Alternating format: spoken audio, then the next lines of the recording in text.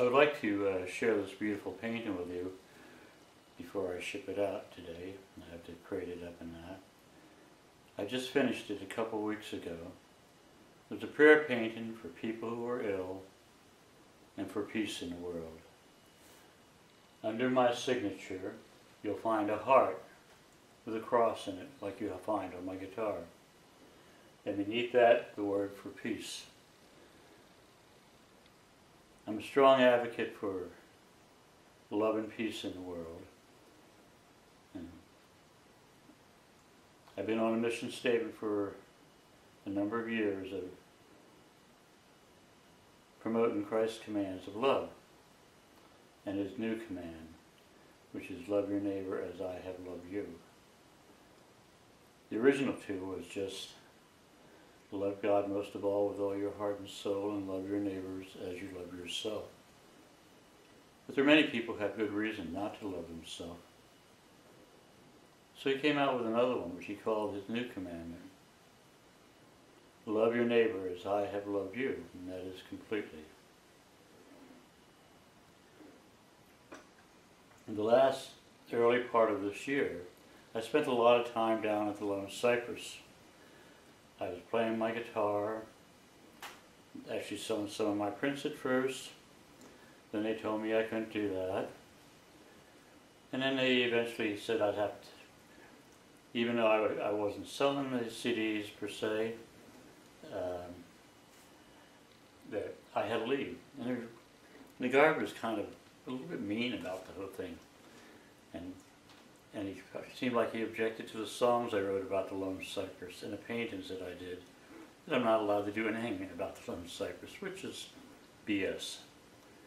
I think they didn't like the fact that I was giving out CDs on my peace painting that I sent to United Nations, and the emphasis on love and not hate, keep politics out of religion, when all one has to do is look at the sorry state of politics in America today, and perhaps in the world.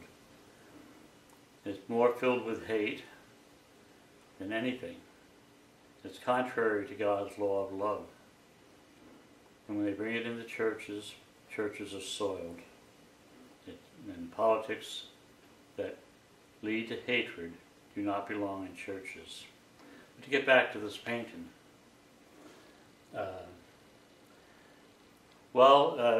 playing guitar at the Lone Cypress, which I did, and I was taking pictures of people, I reminisced on two prayer paintings I did of the Lone Cypress for young ladies in Australia who needed double lung transplants. Both of them received their double lung transplant. One, while I was working on it in the studio, I'd written a song for the young lady, and the first line in the song was, "A shadow of a cross falls on a heart in pain." When I went down to record that song, there was a big shadow of a cross on my painting. And that was created by the picture window, but it had to shine up there and reflect back into it. I painted in the studio for years, and I've never seen that. And then the other one, the young lady, when she was 21, told me she was being taken off the lung transplant list. And would I pray for her? And I did a prayer painting where I'd work on it every day, and every day when I'd start on a painting, I'd paint the painting as if it were in the morning. And throughout the course of the day, the paint would gradually go and change towards sundown. And I'd do that day after day. At the end of 3 weeks, she went in for a double lung transplant when she was 21.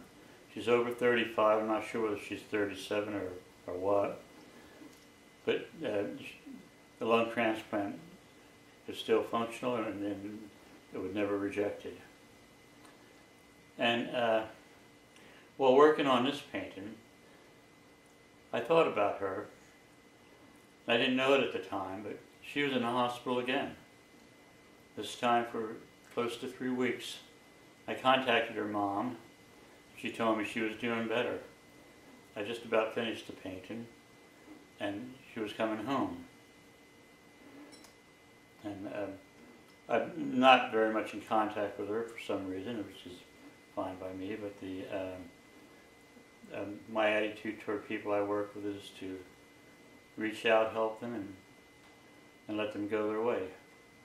But anyway, I'm going to play a song that I wrote for the young lady, reminiscent about how I met her in the first place while we're watching this, looking at this painting.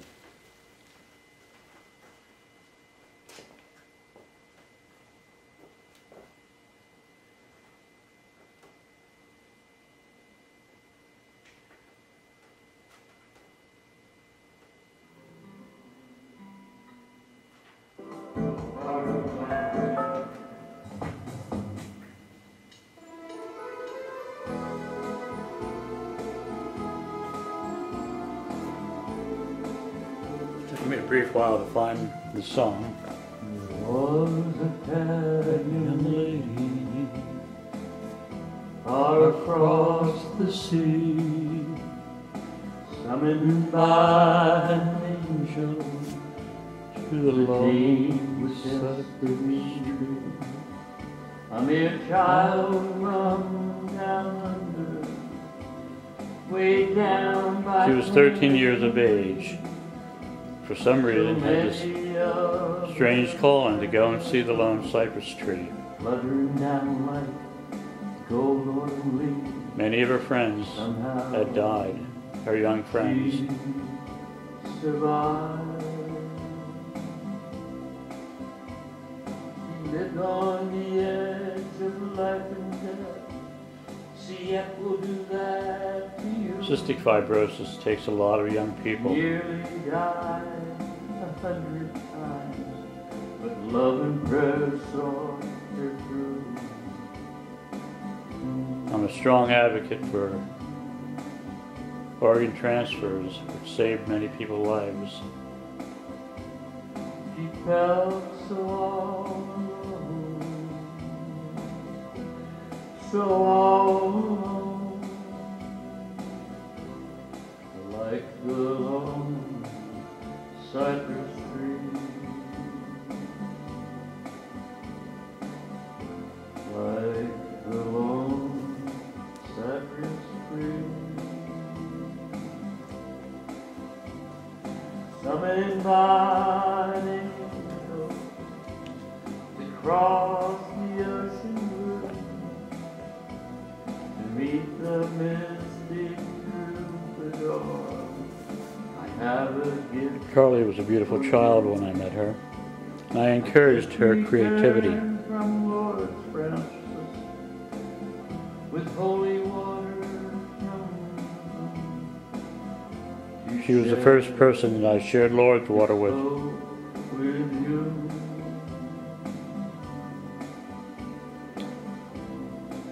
And her condition appeared to improve. She drank and bathed in water. Now heaven will have to wait.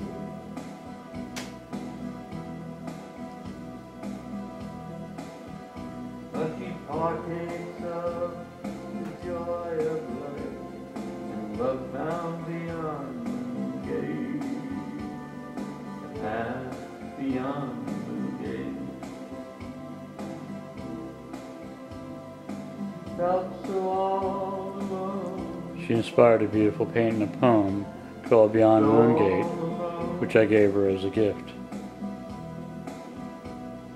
Alone like the lone. The prayer painting that I did before she received her double lung transplant, I spontaneously loaned it to a man who came into my gallery. He was very ill with cancer.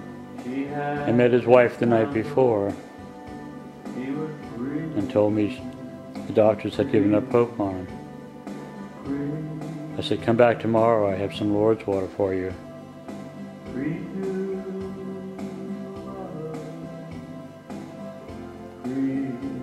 And then he went to buy one of my little Beyond Heavenscape paintings, prints I mean, very small. I gave it to him as a gift. Then I let him take the painting I did for Carly and bring it home. And a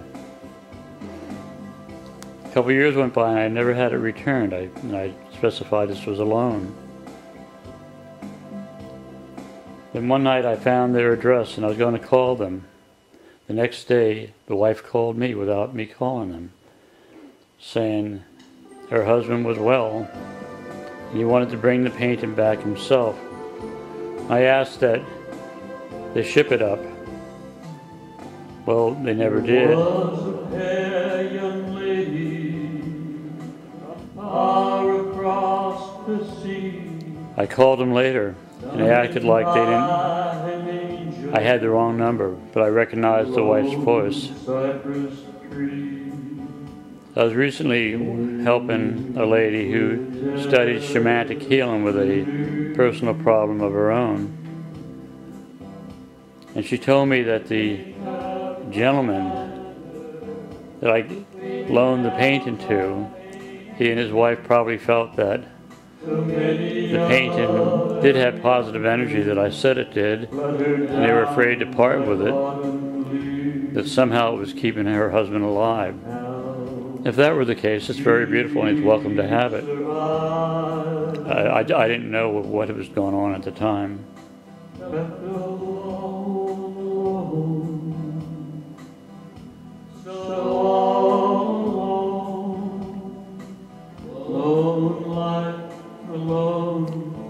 Carly blossomed out to be a beautiful poet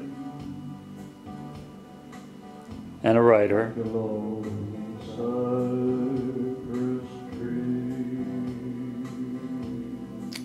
She has a certain amount of what one might consider Australian's directness in her language and what have you.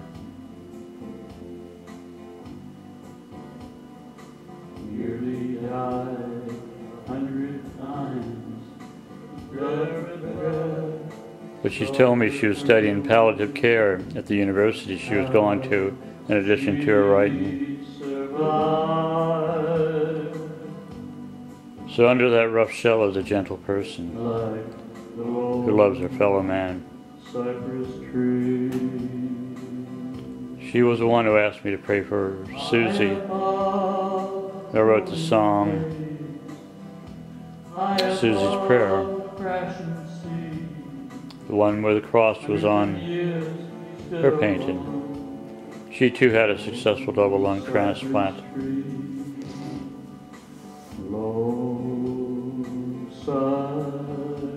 So I thank Carly for helping establish my mystical connection with the tree.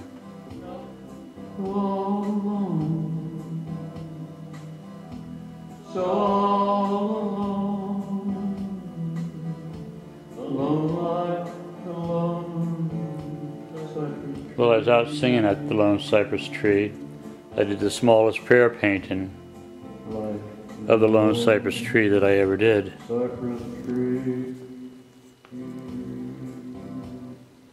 I did this for a lady who sent me this small canvas, 2 3/4 by 2 3/4.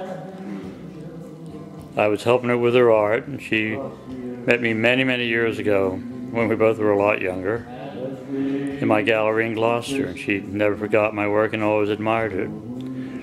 So I was helping her, critiquing her work online and so forth. She sent me this little canvas to paint to use in one of her doll clothes advertisements. Then she developed cancer, had both breasts removed. So I thought I was in that mood with the Lone Cypress Tree to do a prayer painting for her.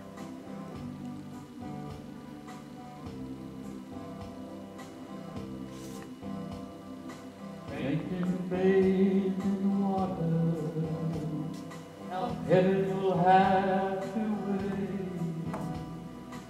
if you partake with light joy down beyond the I love this painting.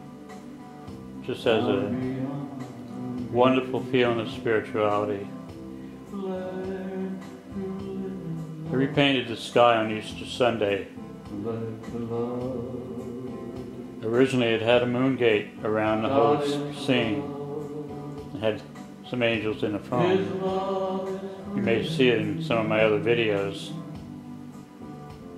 But I like it as it is.